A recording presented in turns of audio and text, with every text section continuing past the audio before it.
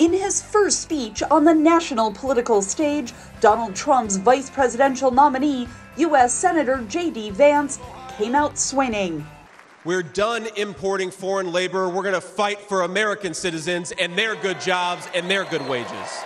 Relatively unknown across the United States, Vance, a Yale Law School graduate who served in the U.S. military for 6 years, has served in elected office for about a year and a half. He was introduced by his wife, Usha Vance.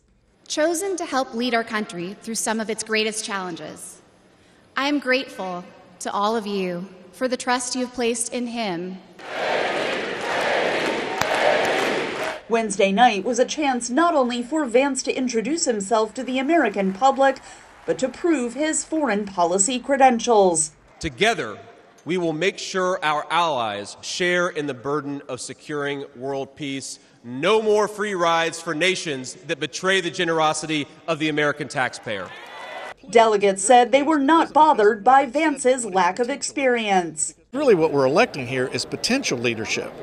And he has got proven potential leadership, and he's not one of us old fossils. Or his past comments criticizing Trump. I love that he's young and he can be molded. And he is embracing the America First, which I also appreciate. And I think under Trump's tutelage, he can go pretty far. In a night focused on making America strong again, Trump's son summed up the choice facing voters.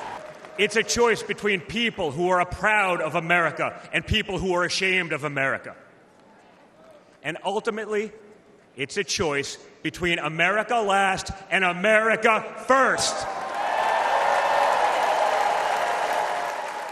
The convention closes Thursday evening with Republican presidential nominee Donald Trump's acceptance speech, his first time publicly speaking since surviving an assassination attempt.